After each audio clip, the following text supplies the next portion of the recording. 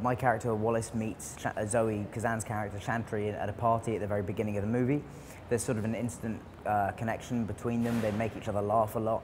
And then on the way home, she drops the bombshell that she has a boyfriend.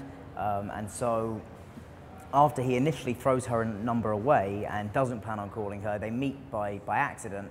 And then they start kind of embarking on this friendship, whilst my character is sort of always pining and still kind of falling in love with her. And you know, her feelings towards me are a little more ambiguous, but clearly she is being drawn into a complex situation as well with her boyfriend and me.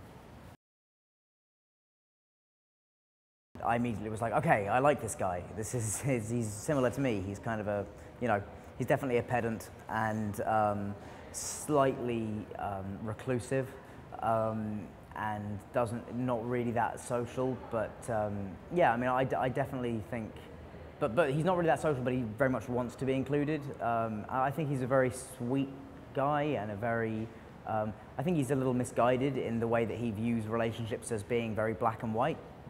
But I think that's kind of interesting about him, and obviously that's been formed because his parents cheated on each other, he himself has been hurt, his sister, it is implied, you know, she's raising a child alone, so that didn't work out maybe as she would have expected. I think love is complicated, very complicated, and sometimes the boundaries between friends and friendships and relationships do get blurred, but I don't think there's not a blueprint to deal with that situation.